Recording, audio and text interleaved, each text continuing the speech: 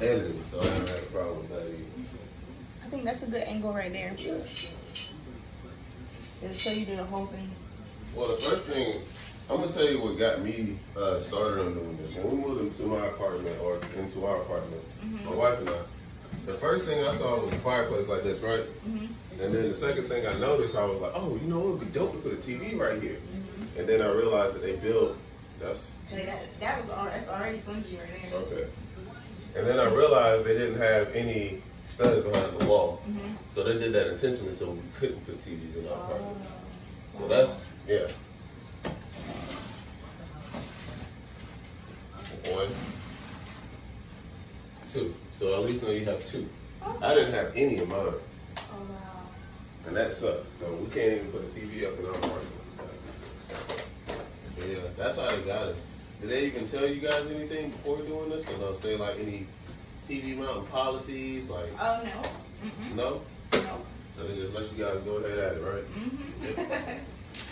Basically, it was like when you move out, if there's any holes in the wall, you just plug them up. And never say you paint over it, take care of the mess. Essential. And that's really all it is. And since that's low, I don't have to go that high, so I can I would probably have to use step ladder.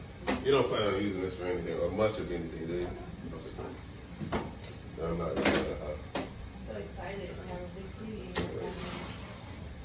Man, you're perfectly fine. I'm happy for you. I would have came and did it last night if you really wanted it back. And I mean that. From the bottom of my heart. I'm here. That's so cool.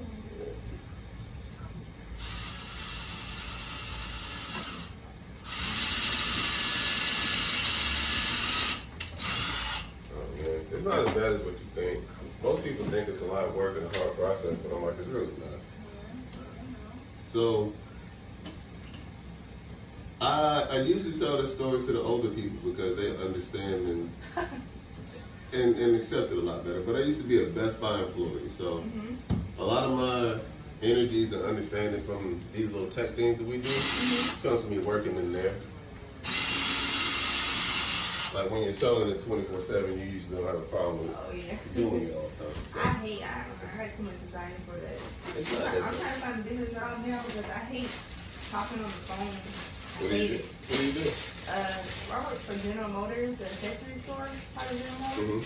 But I mean, the call, we usually get like a call every like 30, 40 minutes. It's not bad, but I hate talking on the phone. That's a good angle.